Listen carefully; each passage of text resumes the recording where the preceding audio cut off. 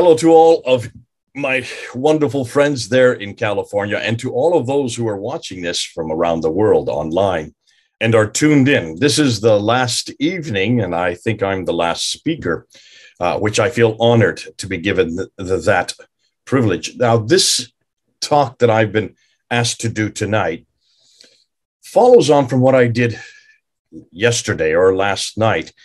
We've been asking and really pushing the boundaries on the historical critique of Islam. And we looked at the Quran yesterday. We asked about the Quran in the 7th century, and then we moved into the 8th century, and we looked at the Qira'at problem, this problem here, all these different Qurans, 30 different ones that have been found now by Hatun. It's not that she found them or she discovered them. They've always existed. They've existed for 1,000 years, but she was the one that made them public. And of course, shot that all over the world when we opened it up and showed them to the world back in 2016. And I said last night that we pretty much took out the Quran historically, and we took out this notion that it's been preserved perfectly. That we took out and shut down yesterday. Today now, we're going to look at another area. There are 3 major areas in the historical critique: the book, the man, and the place. The book would be the Quran, the man would be Muhammad, and the place would be Mecca. And so today we're taking on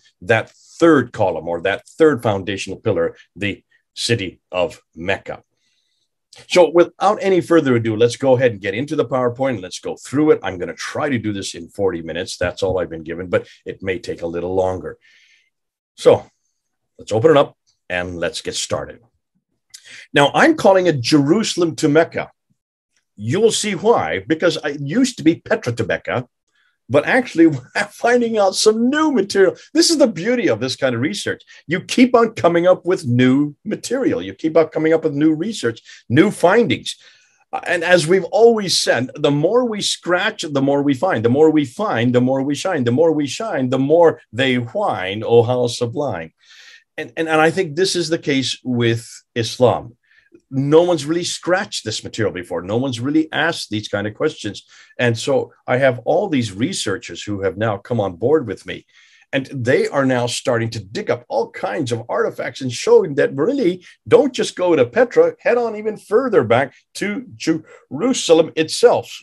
Because much of what we know about Mecca, much of what we know about the practices, you're going to see that in this talk, much of what we know now about Islam, it really began with the Jews in Jerusalem and then made its way to Petra in Jordan, and then finally all the way down south to Mecca in what is today Saudi Arabia. So that's why it called it Jerusalem to Mecca, and you'll pick up on that theme as we go through. And there'll be 5 areas that I'm going to look at: the Muslims' claims about Mecca, the historical problems with Mecca, the geographical difficulties with Mecca, Mecca's historical claims debunked, and then also the putting it all together, trying to make sense of everything we know about Mecca. And that's where we'll try to come to some kind of conclusions. Those final conclusions will hopefully we will be able to support. But again, much of what I'm giving you is what we call green papers. This is all original research, so it will keep changing. This is now September 2021. When we get to those final conclusions, I will remind you of that, just because this may change with all the new research and all the new stuff that we're uncovering. So let's talk about first the claims that the Muslims make. And it doesn't really matter whether they're radical, nominal, probably not the liberals, but certainly those on the right in the middle. Certainly 99% of Muslims would make these claims. They would say that for the last 1,400 years, Muhammad has been the last and greatest prophet, final one as well. The Quran was his revelation sent down only to him. Mecca was his city to begin with, where he was born in 570 and where he moved from in 622. Considered by Muslims as the oldest city in history. That means it's where Adam and Eve were thrown down to. And therefore, Islam is the final religion based on Muhammad's life and sayings, the Sunnah, and on the Quran's teaching itself. Now, conclusion, obviously, from what you've just seen there, Islam is completely dependent on those 3 pillars: the book, the man, and the place, the Quran, Muhammad, and Mecca. So why not investigate both the Quran, which we did yesterday, Muhammad, which we've already done before, and we'll do it again, and then Mecca today, to see if indeed the Muslims are correct. But let's begin with just how important Mecca really is. This is important according to the standard Islamic narrative. So this is what Muslims tell you and what they tell me. This is why they consider Mecca important. This is what they claim. It is the oldest and best known city in history. They would say that Mecca is where Adam and Eve were thrown down to from the Garden of Eden. That's in chapter 7, verse 24. Not the word Mecca, not the name Mecca. They were thrown down to earth. Their traditions are the ones that specify that it was the city of Mecca. Mecca is where Abraham lived when he destroyed the idols within the Kaaba. Again, that's in chapter 21, verse 51 to 7. Not the name Mecca. That word doesn't exist in that chapter at all. That is implied because he's there in the Kaaba. And the Kaaba, as we know, according to all the traditions, was in Mecca. So the traditions impose the idea that Abraham lived in Mecca. Mecca is the center of trade, north, south, east, and west. And we're going to confront that because especially Montgomery Watt's trade theory on why it was important. So it stands to reason, if it is one of the best known and best documented places in history, someone should know about it, right? When you look at the Quran itself, Mecca is the center of Islam and the center of history. No, everything I'm showing below now does not contain the word Mecca for one very good reason. The word Mecca itself in the Quran is only found in chapter 48, verse 24. It's only found one time, which is odd if it's such a great city, if it has this much importance, if it's been around from the very beginning. Why is it there's only one reference to it? What we do know in chapter 3, verse 96, that it's the first sanctuary appointed to mankind. Mecca, it says, is that Mecca? Who knows? It's the mother of all settlements, according to chapter 6, verse 92, chapter 42, verse 7, where the prophet came from. It doesn't say the word Mecca. We've already talked about Adam and Eve and Abraham living there. It is where Muhammad was born, and supposedly from 570 up until 622, it became the center of the Qibla, the direction of prayer, in 624, according to chapter 2, verse 149 to 50. So this implies that people were living there from the very beginning. Ironically, though, it was only referred to once in the Quran. When you look at Mecca, you also need to look at the vegetation that is referred to there. Lots of vegetation in this city, which implies water. If there's vegetation, you have to have water. Now, according to the Quran and the traditions, Mecca is referred to as the place of the prophet. As I said, it doesn't say Mecca. It just says where the prophet lived. He lived in a valley, and also there was a parallel valley, according to Ibn Hisham and al-Bukhari. Also, it has a stream. A stream carries water, so there has to be lots of water there in Mecca, according to al-Bukhari. It's outside its ruins is this pillar of salt, referring to the wife of Lot, who turned into a pillar of salt, according to Surah 37. It has fields, according to al-Bukhari, again, needing water. It has trees, according to Sahih al-Tirmidhi. Grass, al-Bukhari says that. He also says it has fruit. Al-Tabari talks about clay and loam. And also Surah 6 and then all 16 in Surah 80 all talk about olive tree. So all of these things, field, trees, grass, fruit, olive trees, all require water. One of the ironies about the olive trees, we don't know of any olive trees that early that existed in Arabia at all. All the olive trees that existed anywhere in the world were always way up in the Mediterranean. That's 600 miles further north. According to Ibn Hisham, there are mountains overlooking the Kaaba. If the Kaaba is in Mecca, then that means there should be mountains there. Yet Mecca is not in the valley and has none of these listed above because it is in a desert. So it's just too arid and dry to support any of these things that are underlined there that you see on the screen. Mecca is the burial place of many of the biblical prophets. This was a surprise to me, and this we've just found out in just the last year. Take a look at what they claim according to their traditions. Reuben Wheeler, quoting some traditions, say that when Adam died, he was buried in Mount Abu Qubais, near Mecca, where Eve had to also have been buried. His head is at the site of the Kaaba, and his feet stretched out. Now, take a look at this map I've just put up here. This is something I've just found out in the last few weeks. Note where the ancient Abu Qubais is. So there is a Qubais, Mount Qubais there in, or Qubais, as you wait for how you want to pronounce it, in near Mecca.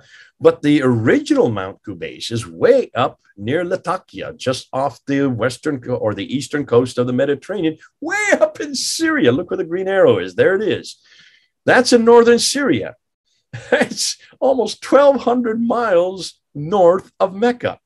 Possibly an example, we're going to get into a lot of these later on, not this talk, about this borrowing from the north. All these names and places and dates. We're going to talk about some of it later on when we look at the 5 stages of the Hajj. But there's that Mountain Qubais. That's the ancient Mountain Qubais, which now the one near Mecca has been renamed after.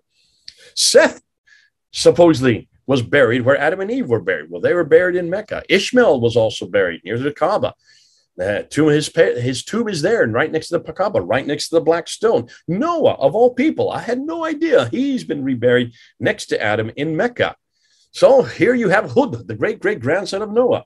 According to Surah 11, it talks about him. He is also buried in Mecca. Salih, the grandfather of Hagar, from Medina, died in Mecca.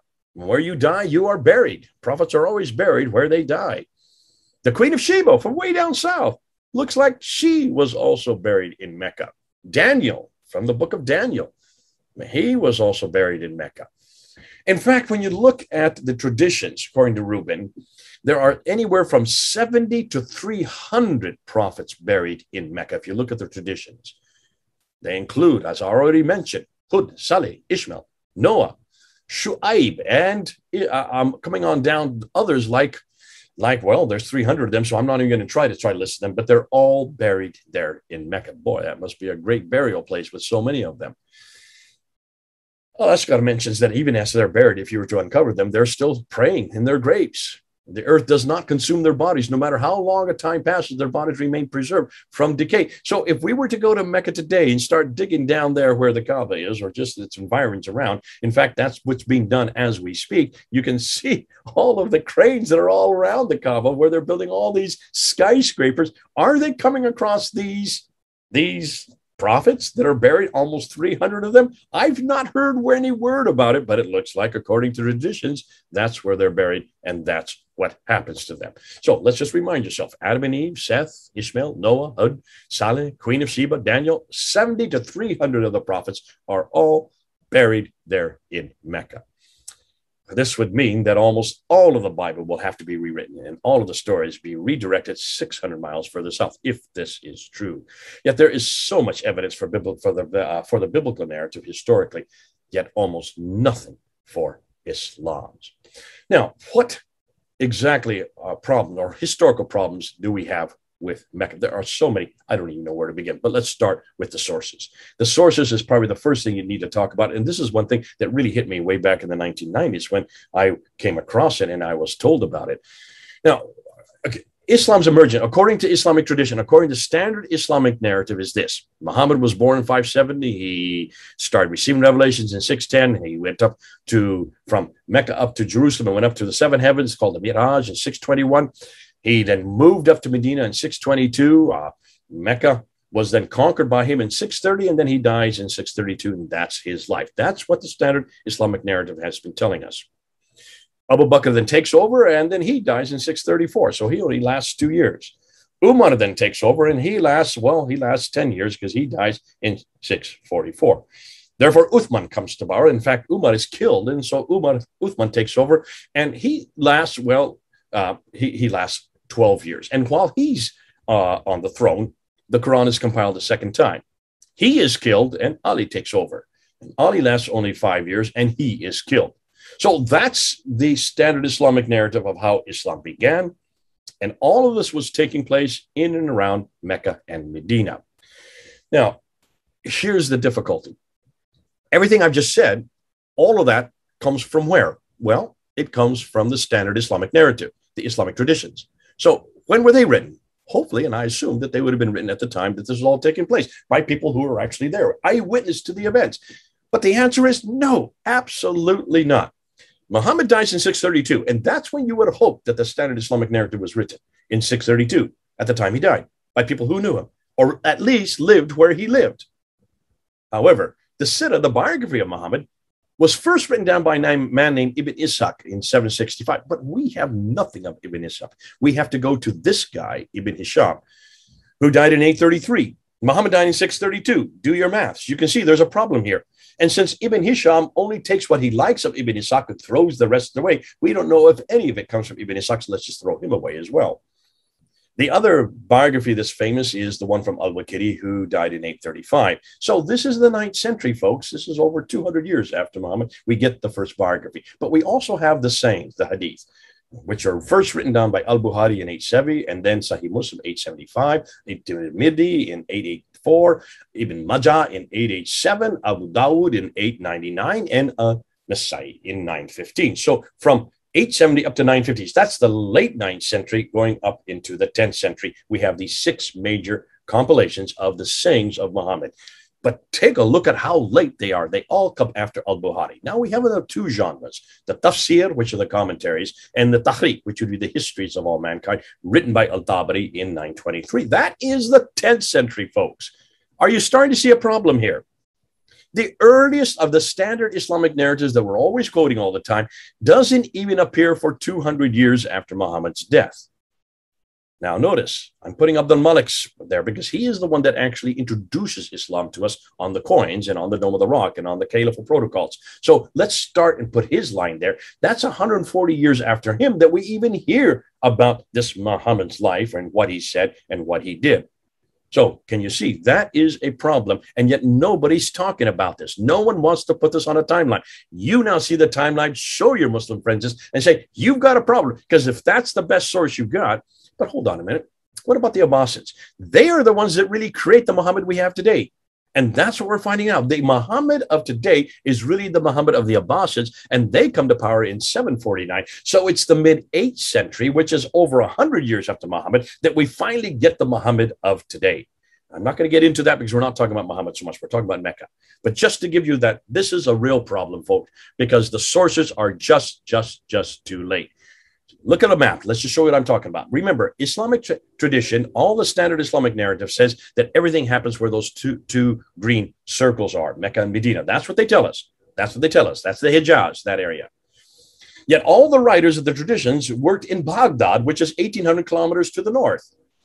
Ibn Hisham, who was the first to write the Sirah, is from Basra, but he wrote in Cairo. I'm sorry, he grew up in Cairo. Cairo is 1,600 kilometers away. Basra is 1,800 kilometers away. Al-Bukhari, who writes us, who is the one who gives us the first of what we know as the Hadith, he is from Bukhara. That is in Uzbekistan. That is a good 4,200 kilometers away. That is far away, way off to the east. Then you have Al-Tabari. He is from Tabaristan, which is in Iran today, northern Iran. That's 2,800 kilometers away.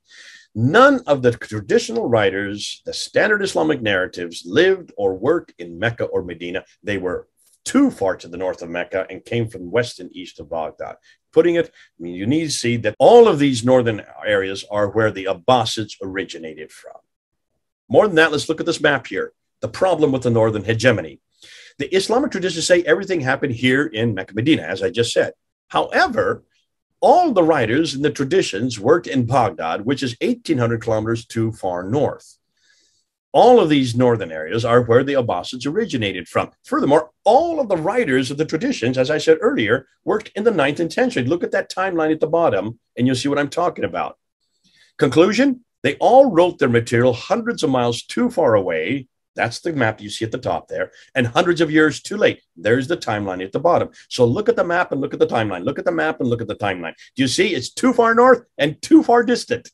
Too far north and too far distant. Remind your Muslim friends, everything you're going to tell me about Muhammad, about Mecca, about the Quran is too far north and too far distance. And they make it into a jingo if you want to, because that is the problem with sources. Now, let's ask the same question of Christianity. Because do we have the same problem? Are all our writings, and they are the traditions of Jesus. If you look at the New Testament, it follows the same genre.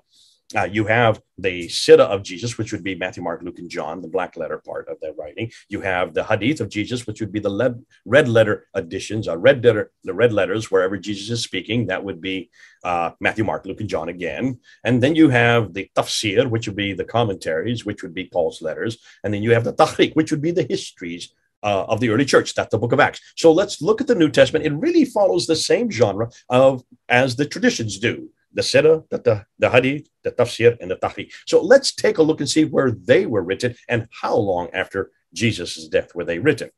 Now, I'm going to step on a lot of people's toes. Listen, I know any of you who are watching, you're going to get angry with me because you're not going to like the dates I'm giving. I'm giving the most liberal dates. I'm not giving the conservative dates. I'm giving the most liberal dates to show you, even with the most liberal dates, I'm going to make my point, okay? I'm going to show you how much better our material is on who Jesus is and when he lived and what he said than what Islam has. So there, Jesus dies in 33 AD. The book of Acts, which is the Tahrik for us, would have been written between 52 and 62 AD. That's 20 to 30 years later. Paul's letters, which would be the tafsir, the commentaries that talk about what Jesus said and did, would have been written 48 to 65 AD. That's 15 to 34 years later.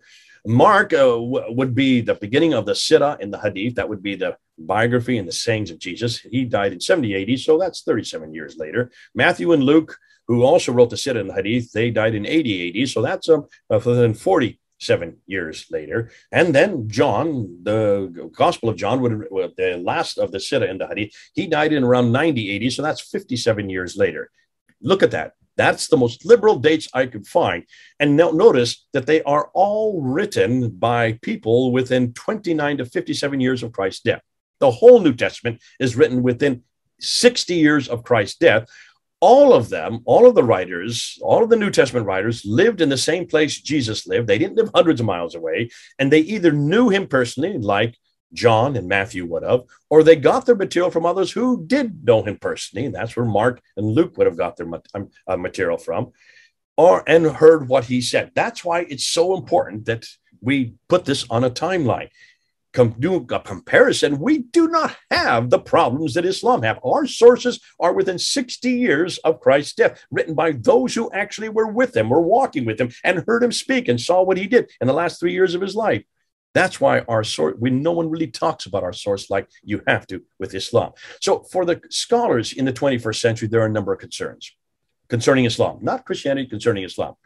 Islam in Mecca, they say, as we know, did not exist in the 7th century, but evolved over a period of 200 to 300 years. The Quran probably was not one man in 22 years, but likely evolved over a period of 50 to 100 years. Therefore, the conclusion, the history of Islam, and certainly the city of Mecca, at least from the time of Caliph Abdul Malik and before, is a later fabrication. Their concern is this: why did it take so long to write it all down? Why 200 to 300 years?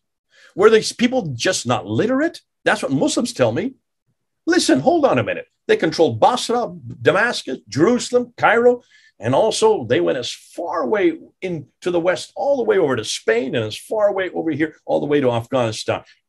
Are you telling me nobody in that area from Spain to Afghanistan could read and write? Of course they could. Look at those cities that they controlled. What about the 9th century biographers? Where did they get their material from? You're talking about 200 to 300 years later. And if it is 200 to 300 years later, can we trust it? Should we trust it? Shouldn't we go back to the 7th century, go back to where Mecca, these events surrounding Mecca take place? Shouldn't we go back to the very century where Mecca existed? Let's do. And let's see what we're finding. No, we are only interested in the 7th and 8th century. I'm no longer interested in the 9th to 10th. Am I getting a broken record? Have you been hearing me say this? For a very good reason. Now, let's look at a map, because here's the map of what Islamic standard Islamic narrative tells us. It says that Muhammad lived in that brown area, and that by the time he died, that was the area that they controlled. By the time by the time Abu Bakr and Umar died, they controlled the orange area. By the time that Uthman and Ali died, they controlled all the pink and the orange and the brown area. And by the time, finally, when you get the Umayyad Caliphate, that controls all the way from India and in the east all the way to Andalusia and West Africa in the west. But we're interested mostly in just the brown, the orange, and the pink area, because that's the area we're talking about. That's the beginning of Islam. And we're looking at Mecca from that period, okay? Let's look in that period. Meccan Arabic is not Quranic. This is going to be troubling for anybody who believes that the Quran comes from Mecca, or the Quran comes from Medina, or that the Quran comes from Muhammad. Because the Quranic Arabic that you can see on it, this is the green area that all the standard Islamic narrative and every Muslim, in fact, everybody I know says where the Quran comes from, that green rectangle there. That's the Hijaz. That's the area where Mecca and Medina exist. But the Quran, the Arabic in the Quran does not come from that area. It has grammatical structures that are different. And the grammatical structures all come from much further north around Jordan. The Irab, unstressed inflectional short final vowels, are marked with dire critics, known as Irab, because they were characteristic of the Bedouin dialects. You have the Tarba Buta, which is the circle with the two dots above it, the ta, to make it feminine at the end of the word. That did not exist in the Hijaz, but it did exist with the Nabatean Aramaic, which is much further north. The Aleph Maksur, it looks like an S shape. It's the Yah sound at the end of the word. or the I sound that comes at the end of words. That does not exist in any Arabic that came from the Hijaz, but it does exist in Nabatean Aramaic. The definite article, the introduces a phonic coronal consonant. That comes from Nabatean Aramaic. The Sabaic Arabic, which is way down south, where that big, you can see the big red square is, that's the Arabic that existed in the Hijaz. It originated from Yemen and made its way up north, up to Mecca and Medina. Well, not Mecca, but to Medina. Around 600 BC is where it was created. Yet it contained vowels and consonants needed for the Quran. The Quran didn't have vowels and consonants. Look at the earliest manuscript. There are no vowels and consonants on the earliest manuscripts. Conclusion, the Quranic Arabic, Nabatean Aramaic, existed 600 miles further north, while the 7th century Arabic of Mecca in the Hijaz was Sabaic, and it would have accommodated the text of the Quran had it been used, eradicating the Kiddat problems later on. So this would have not have been a problem if they had used Sabaic Arabic from the Hijaz, which would have existed at the place if Muhammad was living in Mecca, if Mecca did exist. As you're going to see, the Muslims are going to have a problem persuading me and soon persuading you. Now, what's my remit tonight?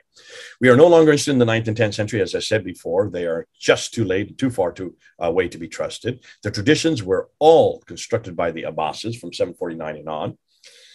And they definitely had an agenda, including the creation of the city of Mecca and eradicating anything from the Umayyad period that said to the other. So we're only interested in the 7th and 8th century of those artifacts and that which we can find from that period, where it all began, thus where we need to be.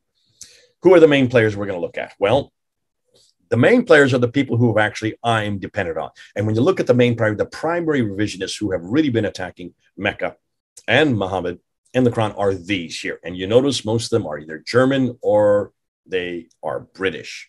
There's only one American amongst them. That's John Wansborough. These are all people from Europe. They're way ahead of us, and they have done an amazing job. And I stand in awe of their work that they have done. I could go and unpack each one of them, but we don't have time. The ones who are now the new revisionists, well, that's the new crop. We're the new ones who are coming out, and you can see who they are. Most of you know who they are. If you've been watching the internet, if you've been following, these are the ones that I work with. These are the ones that I have had most indebted to, and they're all on the team that's working with me, and I'm working with them. So thanks to all of them, and thanks to those who continue to take this work. So this is not me doing this work. I'm mostly the vocal man. I'm the one that's going out and actually making sense of it all and communicate it so you can all understand it. But let's start then with the geographical problems with Mecca. And as you're going to see, they're all in the wrong place and they're all in the wrong time. The origins of Mecca, according to what I now know today, what I want to plan to do, we need to first go back in history prior to the 7th century to the periods leading up to the emergence of Islam. So let's begin with the land of Arabia, including the Hijaz, where Mecca is situated. This is where the standard Islamic narrative suggests it all began. Here's the problem. Look at the maps. So let's start with the maps. Now, we don't have any maps that are early. We have this one here, but this is from 1482. But it's the map that was credited, that credits Ptolemy's references to Arabia. Ptolemy in the 2nd century talked all about Arabia, and he gave all these places. The problem was he never made a map because he didn't really travel there. He just knew all these places from all the work that he had done. So this man, Leonard Holle, put this map together in 1480 to try to describe. But notice what's missing. Ptolemy never talked about a place called Mecca. It's nowhere on the map. Here's another map done in 1541 by Laurent Fries. And again, trying to recreate all of Arabia from Ptolemy's writings. And again, Mecca is missing. Here's another map from 1571 by Sebastian Münster out of Germany. And Mecca's missing again. Oh dear, didn't exist. Now, this is another map that has been made today to go back and try to find out everything we know about the 7th century. So it's going back to the 7th century for everything we would have known at that time. And notice Mecca is even missing on that map. Here's another one. A 7th century map, supposedly. Again, Mecca's missing. Just doesn't exist. It should be wherever that little question mark is, the red question mark.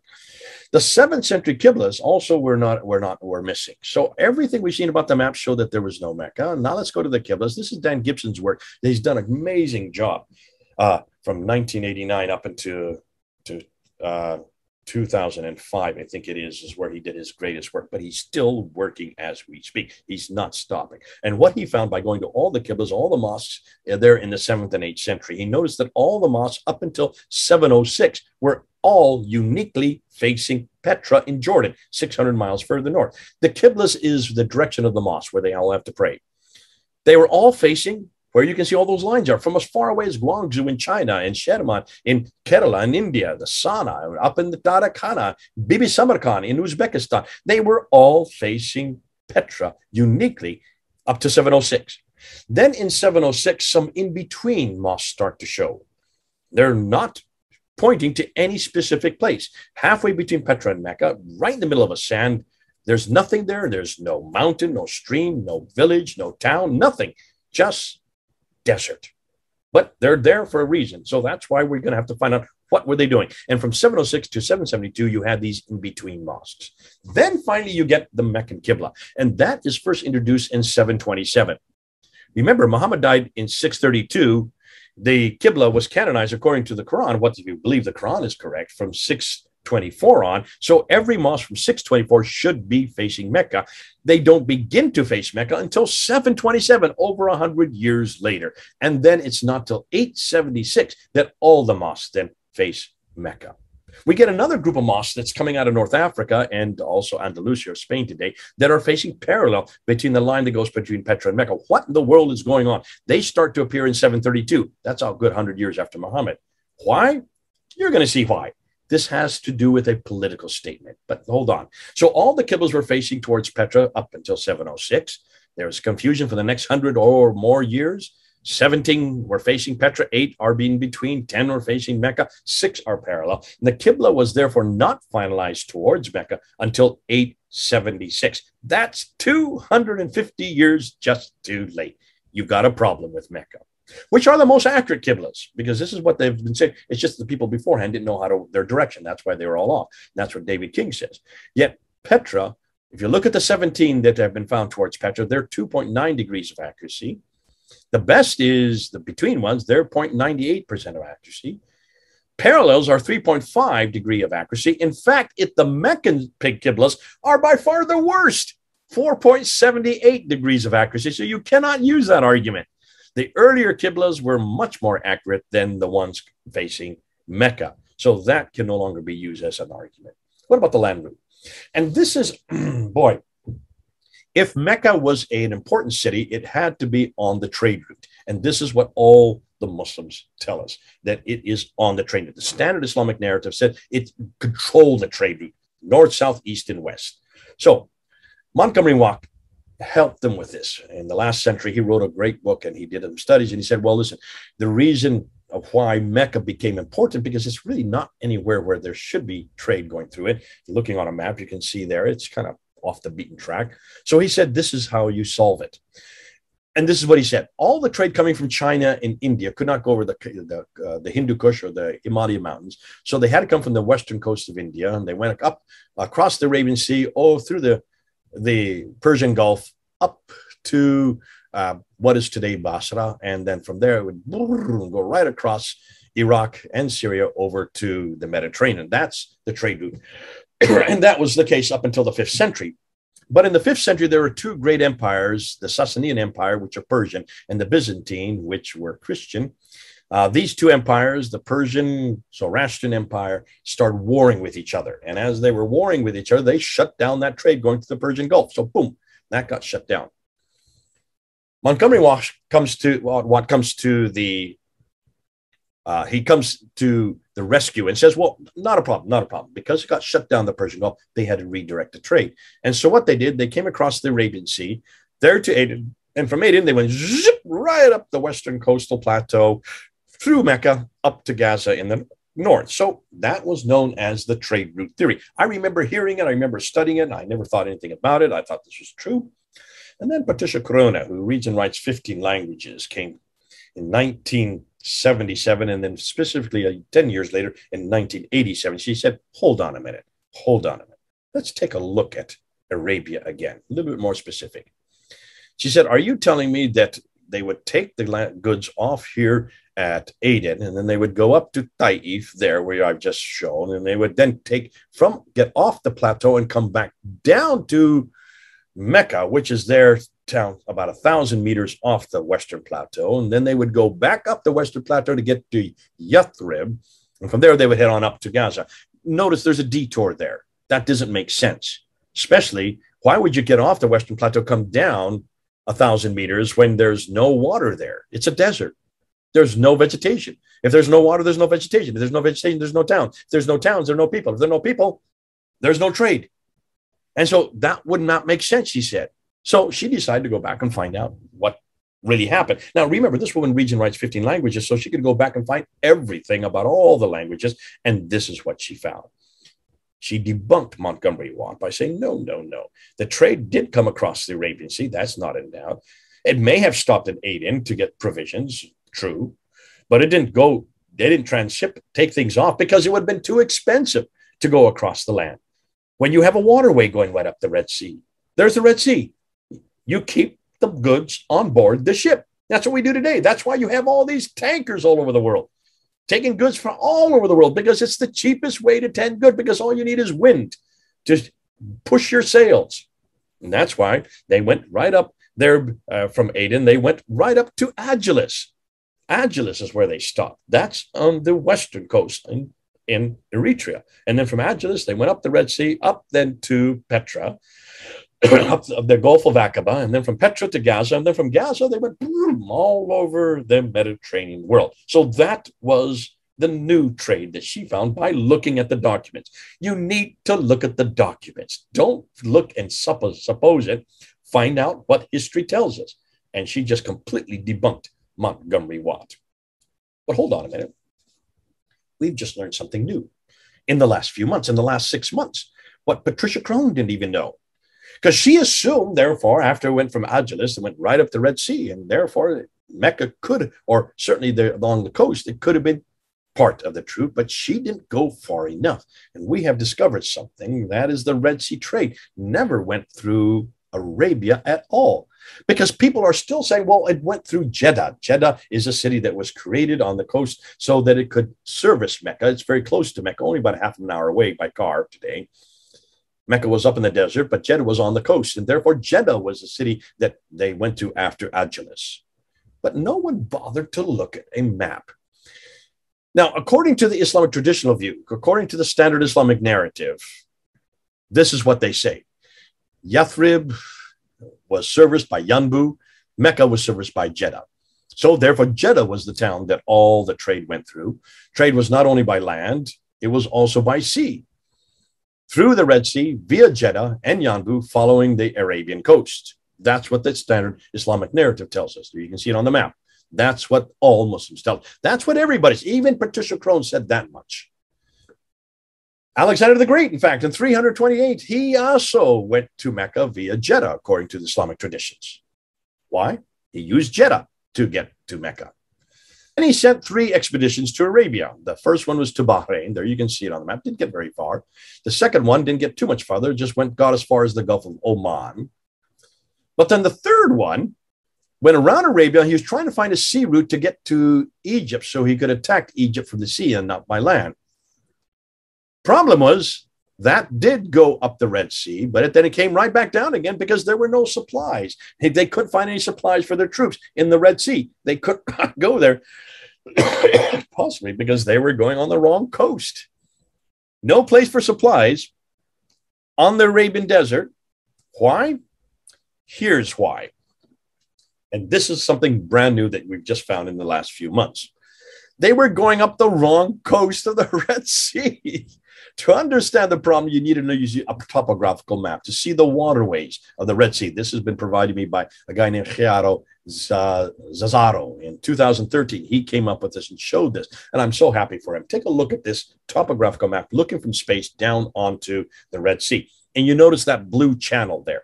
Can you see it there right in the middle? Here, let me put it. I'll put a red line over it. There's the blue channel. The blue is the deep water channel, and that's where all our large ships today, they go right up that channel. They need it because they're so huge.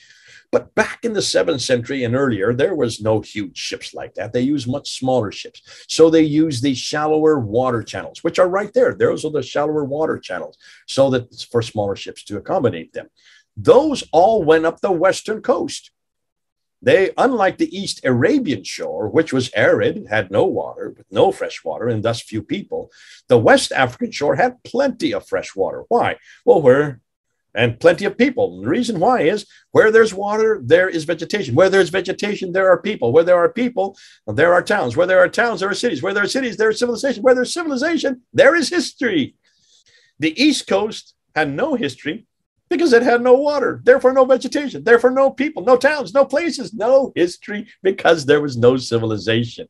The West Coast had everything, and that's why all the shallower water channels are on the west side of the Red Sea. And we know the names of where the ports were. This is what's interesting. Take a look and see where the ports are. Let me just put this map up here and show you where they are. Well, there were 5 ports, 5 coastal cities on the western coast of the Red Sea. Asab in Eritrea from 246 BC. Agilis, also from Eritrea in 79 today. I'm saying Eritrea today. These are modern days, so you all know where I'm talking about. And then you have Suakin from Sudan. That's in 170 AD. Berenice from what is today Egypt, 275 BC. And then the 5th one would be Safaga there in Egypt, 282. Now notice those, look at the dates, 246 BC, 79 AD, 170 AD, 275 BC, 282 BC. These are when the first recorded records we have of trade in those 5 cities. Those all predate Islam quite noticeably. And more than that, if you notice, you will also see that those 5 cities are equidistant for 1 day's ride by boat, proving that that's where all the trade was. They're all dates predate Islam, 5 days distance on the Red Sea. Only Yanbu on the Arabian coast is known as a port city. What about Jeddah as a port for Mecca? Well, we have no history for either Jeddah or Mecca until the 8th century. Why? Because neither had water nor a large population enough to accommodate early trade. Let's get rid of them. So, without Mecca, what then happens to Islam? Bingo. You put a red X over it. There is no Islam without Mecca on the trade route. Note what has happened since March 13th. A Wikipedia editor changed the wiki article on Jeddah on March 14th because of what we've been telling him. And now they have now taken Jeddah out of the picture on Wikipedia. Let's go to the 5 stages of the Hajj in Mecca, because this is another big problem. When you look at the 5 stages, the Kaaba in Mecca, well, there's also a Kaaba in Petra. Interestingly, there's also a Kaaba in Jerusalem. It's called the Cube. It is, in fact, the Kaaba, the word Kaaba is the word for cube in Arabic, which is the same thing as the Holy of Holies that you find in Jerusalem on Mount Moriah, where the Dome of the Rock is today. Safa and Marwa in Mecca, you have these 2 mountains where Hagar went back and forth to find water. And so people go back and forth 7 times from Safa to Marwa after they go around 7 times around the Kaaba. Interestingly, why 7 times around the Kaaba and why counterclockwise? Because the Jews did that around the Holy of Holies there in Mount Moriah, where the Dome of the Rock is today. So they've just copied what was originally in Jerusalem. They then copied into Petra. Now it's there in Mecca. Same with Safa and Marwa. Safa and Marwa 7 times back and forth. But take a look at those pictures. Those are just rocks. They're only about 15 feet high. That is not a mountain. Those are nothing more than facsimiles of mountain. The real Safa and Marwa are in Petra, but the real Safa and Marwa were way back in Jerusalem. Safa and Marwa. Marwa is the Arabic for Mount Moriah. Mount Moriah is where the temple stood. The temple is where the Holy of Holies was. That is why it is still there today. Well, no, not the Holy of Holies, not the temple anymore. It is now the Dome of the Rock that has been placed there since 691. Across the Kidron Valley is what Mount Scopus. The name that was used in the 2nd century for Mount Scopus was Safa. So Marwa and Safa are Mount Moriah and Mount Scopus there in Jerusalem. They were then brought to Petra, which are mountains, and then they were brought then to as little rocks there in Mecca. The hill of Ararat in Mecca is also found, that same hill is found in Petra. The Jamarats in Mecca, the 3 places where you throw stones at the devil. The Jamarat also existed there in Petra. The Zamzam well in Mecca, that Zamzam well also existed prior to that in Petra. And most people are now saying the Pool of Siloam in Jerusalem is where the original Zamzam well is. And then the Black Stone. Ooh, What in the world is that black stone doing there in Mecca? Black stone on the corner, the eastern corner of the Kaaba, right there, the center of Islam. It is the place that everybody tries to kiss so they can get their sins forgiven, which is as idolatrous as you can get. The black stone did not exist in Mecca first. It first existed in Petra. Ibn Zubair is the one that took the black stone in the 680s, and he brought it down, looks like, to Mecca. More on that later. So, conclusions concerning Mecca's geographical problems. Well, we could not find any map showing Mecca early in the 7th century. Gibson's introduced the Qiblas all facing Petra up until 706. Crone debunked the land-based trade route in Mecca, and then we debunked the sea-based trade routes just this year. Gibson noted that all 5 stages of the Hajj could be found in Petra, and I would say even earlier than that in Jerusalem. So, though Mecca has existed in Adam and Eve, according to chapter 7, verse 24, there is no evidence of it anywhere until 741. And everything we now find in Mecca, we could previously find in Petra. And now in Jerusalem. That's the new stuff that's just coming on down the pike. You can hear more about that as we go. So let's debunk the claims for Mecca. There are many claims. There are actually 3 main ones. One is Agatharchides in the 2nd century. According to Muslims, this is where Mecca was. Why? Because Agatharchides, writing in the 2nd century, this Greek author, refers to the temple for all Arabs. He located the temple 90 kilometers from the Tiran Island, which is at the entrance of the Gulf of Aqaba. There's the Tiran Island, there's the Gulf of Aqaba. So what's 90 kilometers away? Well, 90 kilometers away is Wadi Ainuna. There it is, and it's still there today. That's the location that Agatharchides is talking to. But Wadi Ainuna, hold on, folks, how far is that away from Mecca? Let's take a look. When you look on the map, you'll see that Wadi Ainuna is 960 kilometers from Mecca. That's 600 miles further north. Thus, it could not be the Kaaba in Mecca that Agatharchides is talking about in the 2nd century BC. Well, what about his claim that this was highly revered by all Arabs? Muslims say, see, that must prove that that means Mecca because only all Arabs would go to Mecca. Hold on. What did we mean by the word Arabs? When he was writing in the 2nd century BC, Arabs, including all the Romans who can consider Arabs, are from Arabia. So where was Arabia when Agatharchides was writing, and also all the way up until 125 AD? Arabia was where you see that red rectangular is. That's just really in Jordan and parts of Israel and parts of Syria. That's what it is today. That is called Arabia Petraea.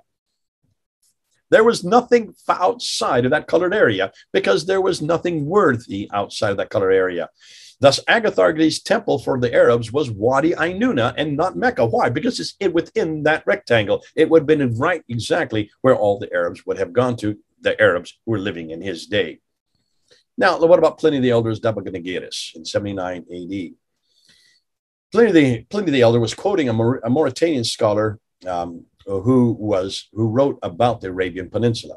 One of the places, Juba is his name, and one of the places Juba's description is the reference to Dabanagiris Regio. In 1970, Hermann von Wissmann, a geographer, proposed that this was the territory belonging to the Quraysh, as well as Mecca and its environs. But Pliny, citing Juba II, refers to the Arabian coast below Kharax, down the Persian Gulf, around Oman, dropping the name Dabanagiris Regio along the way. Thus, Dabanagiris Regio cannot be Mecca, as it is on the east coast of Arabia and not the western coast. What about Ptolemy's Mecca? This is actually the best one so far that I think that they have come up with, but let's debunk it really quickly. Claudius Ptolemy, writer and geographer from Alexandria in Egypt, who wrote the Guide to a Geography in which he designated many of the cities in Arabia. In 1482, Lionheart Holle drew the map where he thought Ptolemy's cities were located. In the Arabian Peninsula, there's the map where you can see right there. And he gave the coordinates for Makaraba 73 degrees, 20 degrees by 22 degrees, and that's where you place it there. You can see it on the map. This puts it southeast of Yathrib. That's odd because Mecca is placed southwest of Yathrib. So it's too far to the east. Why do people think Makaraba is the reference to Mecca? It's not even the same word. Dan Gibson comes to a solution. Dan Gibson matched the towns and cities with the rivers, which still exist today, and overlaid them on a map at the left. Fortunately, this puts some of the cities into the Arabian Sea, which would not be exactly healthy for the inhabitants who live there. So he then matched Ptolemy's locations to the rivers and using mountains and rivers on a map, as you see on the left.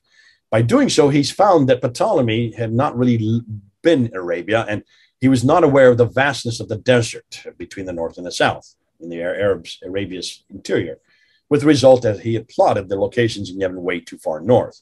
By shrinking Ptolemy's map southward to accommodate the desert, Gibson found that many of his locations suddenly fit. They're now out of the water. They're actually on land where they should be, and they're almost all down in what is today Yemen and Oman, which would have been the Hadramaut then. So Makkah becomes present-day Al-Mahabisha. Makkah was not only an interior settlement of Arabia, but it turned out to be only a small hamlet situated in the Hadramaut area of Arabia, what is today Yemen, proving it was not Mecca at all. So I see I'm almost run out of time, so let's go ahead and put it all together.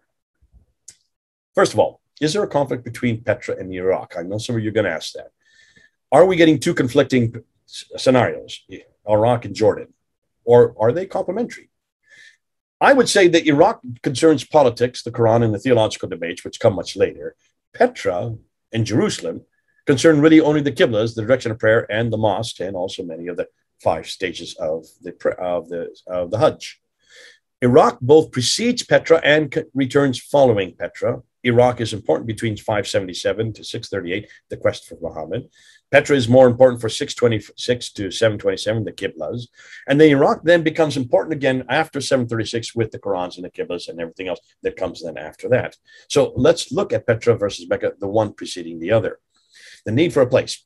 Petra has all the stations of the pilgrimage. We talked about the Kaaba. We talked about Marwa and Safa. We talked about the washing, the Zamzam well. We talked about the plains of Mustafa and the Jamarat platform. So we don't need to repeat that. Notice where Petra is. It is the ancient sanctuary city of tombs and temples. It is on the trade route, east, west, and north. Notice, not south.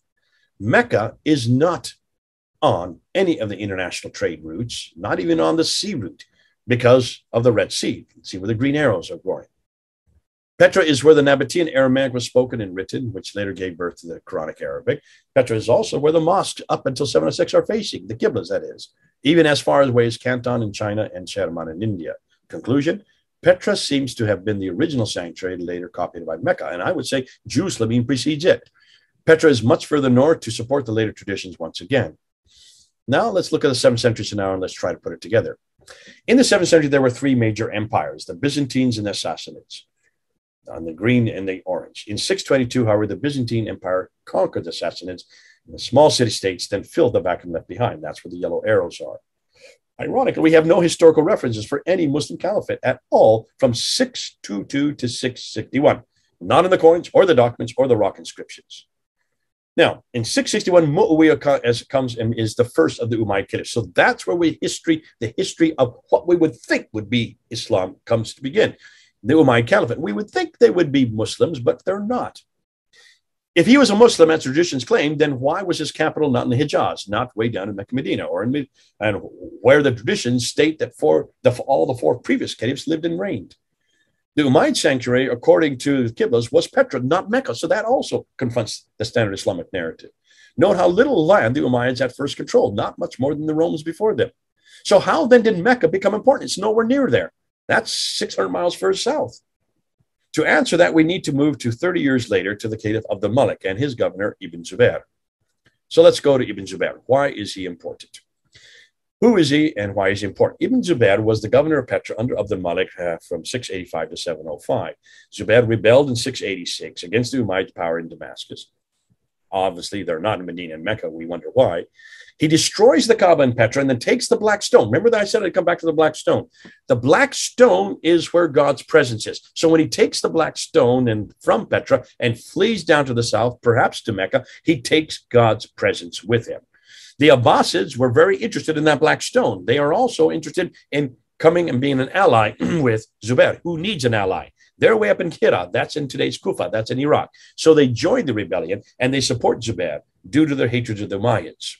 Now, there's the map there. Take a look at that. In 680, Ibn Marwan supplants the Sufyani family in Damascus. That's the red area. His son Abdul Malik becomes caliph in 685, also in Damascus. In 686, Zubair, governor of Petra, rebels against Abdul Malik, destroys much of Petra, takes the black stone, and he flees to the south. That's the yellow arrow, possibly to the Hijaz, where you see Mecca, the dark blue area. He needs allies, and so looks towards the Abbasids. who are headquartered in Hira, which is today Kufa. Note that the political capitals for Umayyads is Damascus, and for the Abbasids is Hira. The sanctuary for the Umayyads is Petra, and the sanctuary for the Abbasids then becomes Mecca. Two political capitals, two sanctuaries. As the Abbasids become more powerful, Mecca becomes more important. Why? Because they have the black stone, and the Abbasids are taking more political power. So why is this important? Well, the Arabs had been in power since the mid-7th century, but they had no religious identity. Abd al-Malik ruled in Damascus from 685 to 705. The Umayyads had now been in control since 661. And after 30 years, unlike their cousins through Abraham, the Christians and Jews, they had no prophetic line and they had no scripture. For 30 years, they've been dependent on the Jews and Christians to run their cities. They called them Maulas or Mawalis. There was a jealousy of the Jews and Christians because they had their own prophetic line and they had their own revelations, giving them an identity, which the Arabs did not have. This desire for an Arab identity was then created and introduced by Abd al-Malik. Now, let's see how he does it. Well, the first thing he does, as the great Arab reformer, he builds the Dome of the Rock in 691. Look and see where it's situated. It's higher than the Christian church on the Holy Sepulchre, sitting right on where the Jews considered the temple to have been, the Holy of Holies to have been. The Al-Aqsa Mosque was not built till 709. So don't confuse it. That's not the mosque we're talking about. Now, the significance of the Dome of the Rock, it's situated right there, smack dab at the sanctuary for the Christians and the Jews. It employs Byzantine architecture, but it's much larger. It sits above the Church of the Sepulchre. It's situated situated on the holiest city for Jews. That is where the temple was. That is where the Holy of Holies used to be. That's why it's not in Damascus nor in Mecca. It's in Jerusalem. Muslims say that it's because of the Miraj. That's why it was built. No, no, no. Look at the inscriptions. They say nothing about the Miraj, nothing about going up to 7 heavens or getting the 50 prayers down to 5. And why? Because you need to look at the only original part of the building. You need to look at those 2 inner ambulatories. When you look at the ambulatories, you'll see the Arabic there. When you look at the Arabic, just take a look. I don't have time to go in. I'm running out of time. But notice everything you see on the screen there is against Jesus, against his divinity, against the Trinity, against his sonship. It's all against Jesus of the Byzantine Christian. It's against the Monophysites. It's against his divinity. That's why the inner ambulatory, it was created by Abd al-Malik to attack the Trinitarian form of Jesus, the Trinitarian God named Jesus Christ. The Caliphal Protocols. Yehuda Nevo talks about this in Crossroads to Islam. During the Sufyani period, if you look at the protocols, they do not mention Islam or Muslim or Muhammad or the Quran, which they should be full of, because that should be Islamic, right? Up until 680. Then the Marwanids come to power, and then Abd al-Malik comes in 685, and then he is the first one to change the protocols. It happens overnight in 691. That's the time the Dome of the Rock is built. So the Bismillah and Muhammad are introduced overnight along with the Shahada. Now, what else do we know? Well, Abd al-Malik, the great reformer, he then introduced the coins. The Byzantine coins, there you can see them. Those are normal coins. But then you have the Sufyani dirham, and you notice those coins still have crosses on them. That means they're Christians from 681 up until the 680s. Abd al-Malik then comes in 685, and then in 692 and in 693, he introduces this coin with his image on it, and the Shahada is introduced. At the same time, the Dome of the Rock, he introduces the Shahada on the coins. And then in 696, he introduces attack after attack after attack on the coins against Christian Byzantine Christianity, against the divinity of Jesus, the Trinity, and his sonship. So Abd al-Malik introduces here an Arab identity in the guise of an Arab prophet. Beginning with the Dome of the Rock, it's larger than any other structure. It's facing the Arab sanctuary, Petra. It incorporates inscriptions which are against Byzantine Christianity. It introduces Islam. It introduces the people, Muslims, and it introduces the Prophet Muhammad. The Caliphal Protocols, overnight in 690, we do exactly the same thing. So do the coins. He replaces image with introduces Muhammad, introduces the Shahada on the coins, just like he did on the Dome of the Rock and on the protocols. Now, once they have the man, they now need a book. So that's when the book starts to get formed. That's why the earliest texts are found on the Dome of the Rock. They are not the same as what we find in the texts that we have today. The earliest Quranic manuscripts start to appear in 705. That's about the time of his son. They are not complete. They are not parallel with today's Quran. They have been changed and corrected throughout, and they don't get canonized until 1924, 97 years ago. Now, according to Brubaker's material, there are over 4,000 corrections all the way along. And now we have 30 of these kiddas to start to introduce in the 8th century. So now they have the Book of the Man, but they haven't really finished either the Book of the Man. They needed a place.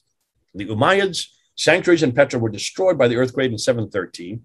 New places needed. Mecca, first noted in 727. Mecca was possibly chosen by the rebel Abdul Zubair, and then he then allies himself with the Abbasids. So the Abbas and Zubair, with their sanctuary in Mecca, they demand allegiance to the surrounding tribes. Now that they have the Black Stone, they now want to choose Mecca as a place in contradistinction to Petra. And that's why they build the 5 stages of the Hajj. The 5 stages of the Hajj are all paralleling the ones way up in Petra.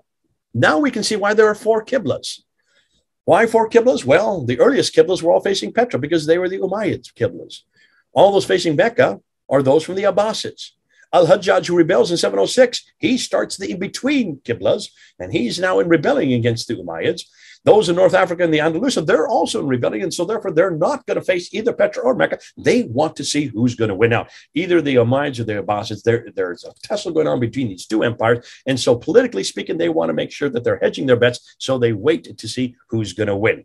And there, of course, by 749, the Abbasids win. So that's why all the Qiblas start to face Mecca from 749 on. But that is not complete until 822. So here's the scenario. What if? September 2021. By the time the Abbasids are in power in 749, they now have a prophet, they now have a revelation, they now have a sanctuary, Mecca.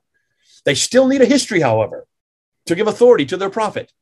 That's why it takes another 70 years for them to finally write the Sirah, his biography, and another 110 years to write the first of what we know as the Hadith.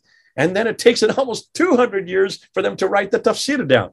So it takes them all that time. Why? Because it takes a while to get rid of all this other history and replace it with their own narrative.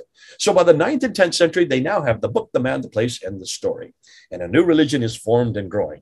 Yet not within 22 years, as the standard Islamic narrative tells us, but it evolved over 200 to 300 years, folks. Let's go and let's conclude. 5 areas we've investigated.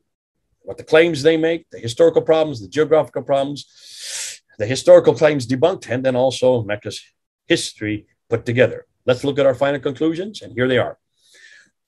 My remit was really to investigate the history of Mecca in the 7th century. It is obvious that everything Muslims are dependent on for their book, man, and place are based on the standard Islamic narrative, which are 200 to 300 years too late and hundreds of miles too far north. Too late and too far away.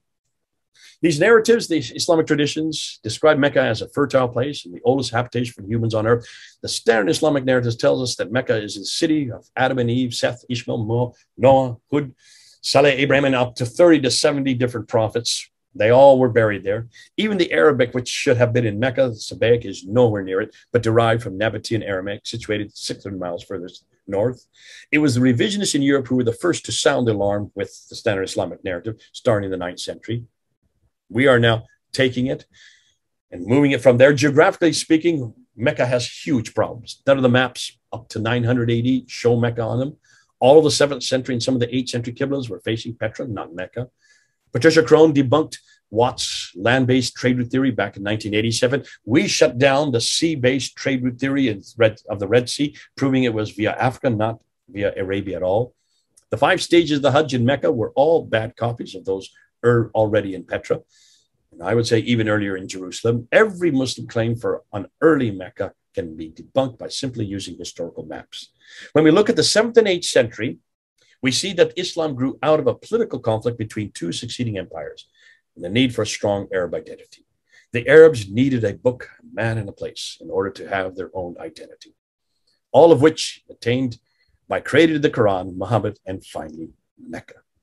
So, in conclusion, everything I've just shown you about Mecca, we can pretty well debunk historically. We can be debunked just by looking at the maps, looking at the coins, looking at the inscriptions, and looking at the place, and just looking from down onto Mecca itself. It's in a desert, folks.